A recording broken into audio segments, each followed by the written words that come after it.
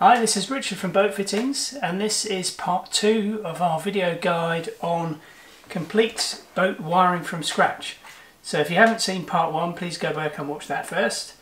But we'll carry on here. What we did last time is we talked about the main battery leads, the master switch panel, buzz bar and main switch panel. So one thing I noticed at the end of the last video was when I put this heavy duty battery lead into the buzz bar, there wasn't a good fit when I tried to put this plastic cover on. So what I'm going to do first is just sort that little issue out. Little battery cover here just won't seat home with the way things are. So what I'm going to do is put a different end terminal. So yeah, you can see the size of the hole in the end of the terminal. It's a bit oversized for what we need really. There we go. So even my fanciest set of wire strippers won't go big enough to deal with this heavy duty terminal. So I'm going to do this by hand with a Stanley knife.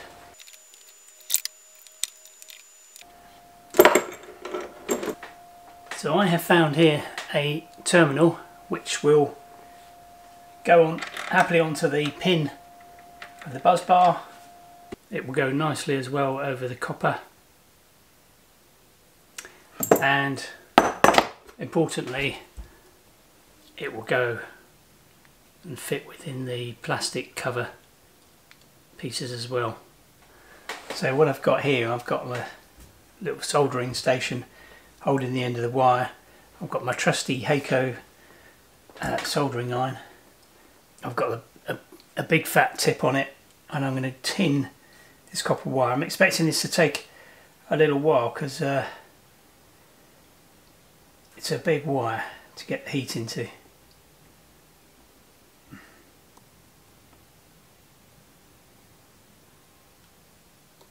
Okay, that's pretty flooded now. Just want to keep going until I see some evidence of flow of the solder, particularly at the back end. Yeah, I can see some flow at the back end now. It'll be difficult to pick up on the video, but I can see flow of solder. Okay, so having let that cool down, I can now give it a push and pull, and I can tell I've got a really firm connection of the terminal. So what we're doing in this next part is looking at wiring from the leads, the battery leads that we were looking at last time with the buzz bar and the main battery switch, getting power from those to the main switch panel. And one key thing that I need to point out is we need to think about the capacity of the wire to the switch panel, because if we look at this, we've got 6 switches. Each of those have a 5 amp fuse. So in theory, you know, unlikely, but in theory we could be running 6 times 5 amps, which is 30 amps in total. And if we didn't put a thick enough wire to the switch panel and we were running everything at once, we could be overloading that wire, making it hot, melting it, causing issues. This is 10 gauge wire, 10 gauge copper wire, which is rated at 30 amps. What we're also going to be looking at is installing our first component, which is going to be this cabin light, which is going to get mounted under here. Now, just to help with the routing of the wiring and keeping it in place, I'm going to use these plastic clips which will screw to the plywood, and then we're going to use a tie wrap which can secure the wires to the clip.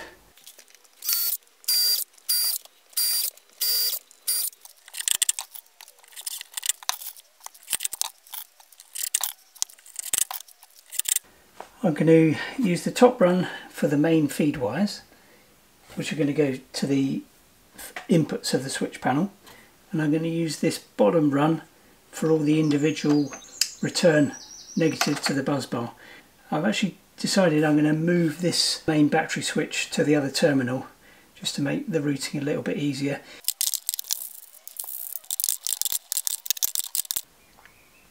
So just coming back to the switch panel itself, the right hand side here is going to be the positive feed.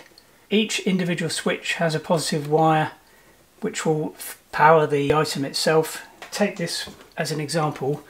This light here, the positive is going to come from this positive lead from the switch panel. The negative is going to make its own way back to the buzz bar, and this, just to reiterate, this negative of the switch panel is just to deal with illumination of the switches. So just for now, and just for simplicity, all we're going to worry about is getting our positive wire connected to this terminal here, and our negative wire connected to this terminal here. So we will deal with that, and then we'll come on to the light that we looked at earlier. So on the switch panel we've got these standard 6mm spade connectors, very commonly used. I have bought these yellow terminals, which in theory are fine to go with 10 gauge wire. As it happens, this wire I've got is silicone shielded, and it just doesn't quite fit into the insulation bit. So I'm going to use these terminals without the yellow insulation on. So these spade terminals, the insulation will pull off with a firm pull. So I've got my terminals ready for soldering. I'm going to strip about 6 or 7mm of the end of the wire. So a bit of a twist just to get it compacted.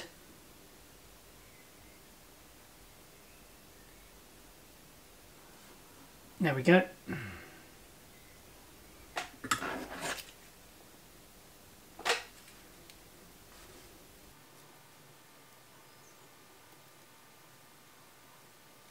So I have got my wires soldered, coming through this hole in the woodwork, and these will push onto the switch panel. They want to be reasonably firm, but not too firm. You might need to adjust them with a pair of pliers or a screwdriver just to get the right kind of fit. And now what I'm going to do is start securing them to the clip. So I'm going to give these a bit of headroom.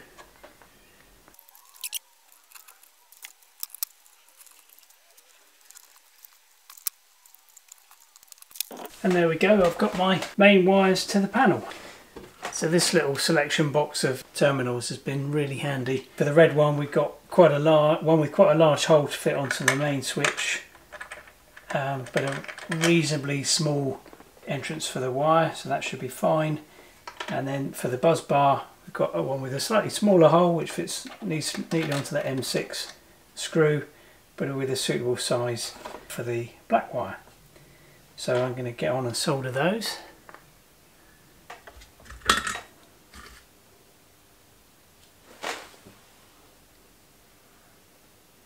Now I'm aware that some of these terminals are, equally good for crimping, or some people would prefer to crimp them. But to say, I have never had a problem with a soldered terminal myself. I have had problems with crimped terminals.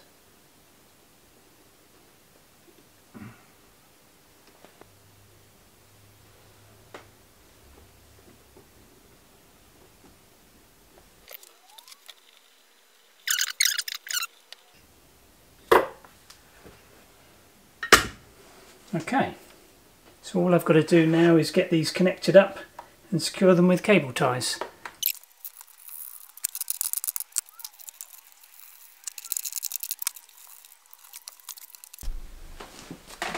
So at this stage, just as a bit of a recap, we have got the main battery leads.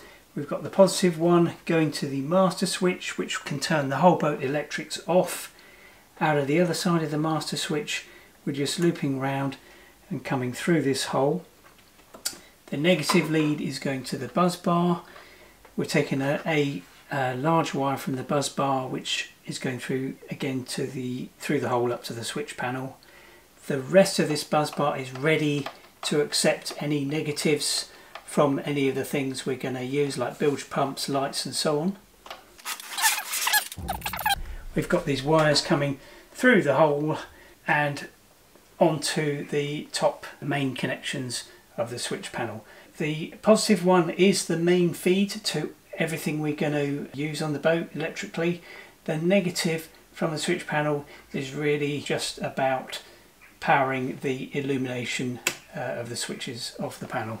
So this is going to be screwed to the ceiling, and I've had a few people when they bought these haven't quite realised what you have to do is you pop out the plastic cover, which some people are a bit wary of doing. Then you expose the fixing holes. Here you can see the LEDs inside the light. These are kind of fit for life LEDs. But anyway, we're going to put the screws through, fix this to the ceiling, and then we can pop the cover back on. So first things first, I'm going to extend the wires on this lamp.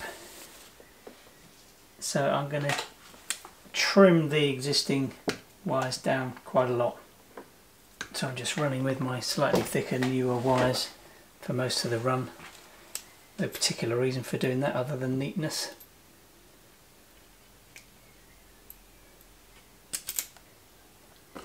Going to use a little bit of heat shrink.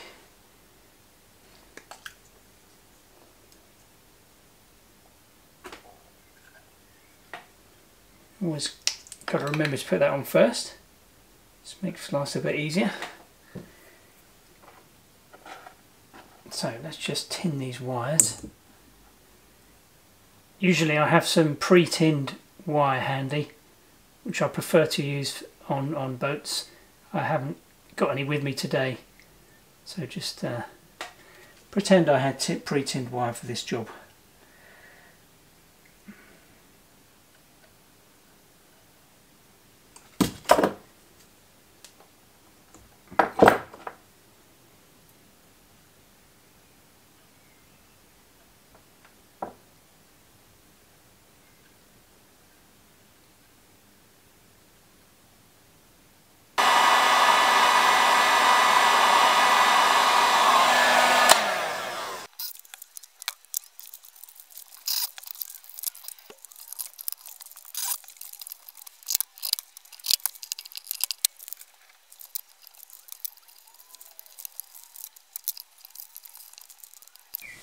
So in the end, I actually moved these clips onto this bulkhead for neatness. So the wires come from the lamp up through the ceiling, back down through a hole and disappear through this hole in this bulkhead into the engine bay area.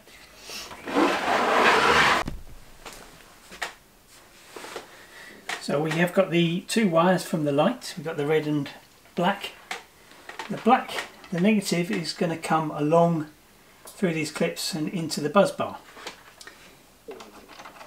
So let's take this cover off, and what we've got are these screw connectors. So I'm going to choose one of them. I'm going to choose the fourth one along, the reason for that I'll come back to.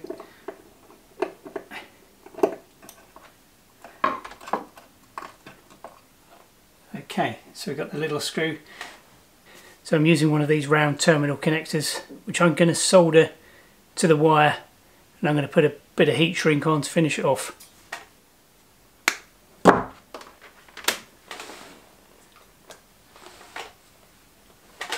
And I'm going to strip the end of the wire, just about 4 or 5 millimeters. So I very nearly forgot to put the heat shrink on, which would have made life a bit harder. So I'm going to put these, put the terminal onto the wire. I'm using this pair of clamps. I don't often use 2 clamps at the same time, but it's sometimes when things are a little bit small and fiddly, these make life a bit easier.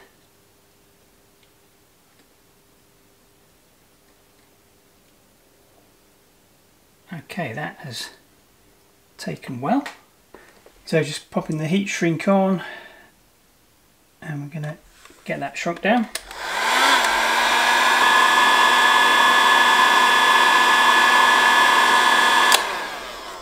So that looks great. So just earlier I said I was going to use the fourth terminal connector on the bus bar. And the reason for that is I just thought I'd have some relationship between the switch panel switches and the bus bar. So we've got, starting from the bottom, we've got aux 2, aux 1, bilge pump, cabin light is the fourth one in. So I thought I might just kind of use that 1, 2, 3, 4 as some meaningful relationship. It's not that important, but that's what I've chosen to do. So I'm just going to screw this terminal to the bus bar.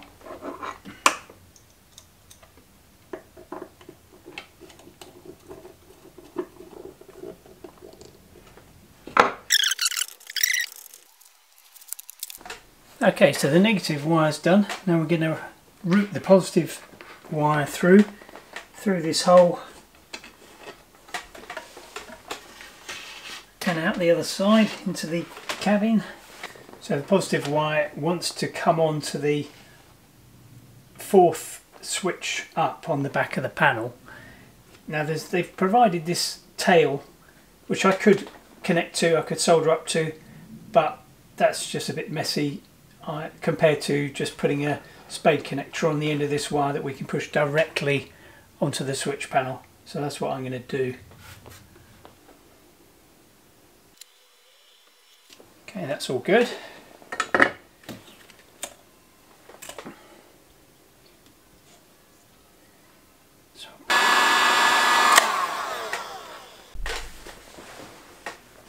So now we're just going to push that spade connector onto the switch.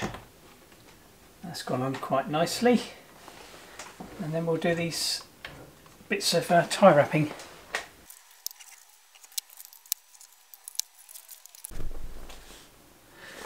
So just to recap, we've put the interior cabin light up here. We've fed the wires effectively up through the head lining and back down, and they come into the engine bay area through this little hole. The negative wire goes to the bus bar. We've just chosen an appropriate point on the bus bar. The positive wire gets fed around this side and comes to this terminal on the switch panel. What I'm going to do though, we've got these stray tails from the other points on the switch panel which are, you know, a danger at the minute. They could short circuit to something, so I'm going to take these off first. I'll do that with a pair of pliers because they're quite stiff. So what I'm going to use to power this up, I've got this power supply which replaces what you'd have on the boat, which would be a battery. Now I have got this switched off at the moment. The thing I should point out is whenever you're working with a battery, you've got to be very careful about short circuits. If you put a spanner accidentally across both terminals of a battery, you're going to create sparks and heat, and it's not going to be any good. So just be careful to keep your positive away from your negative at this stage. So I'm going to just clip these onto the battery leads. So this is going to supply our boat system with 12 volts. I'm going to now turn that on. So we've now got 12 volts coming to the system, and the moment of truth, if I turn on the cabin light switch, yes, we have light. So we can turn that off here. We can also turn, this has a switch on the light itself. So, happy with that, we've got the first component installed.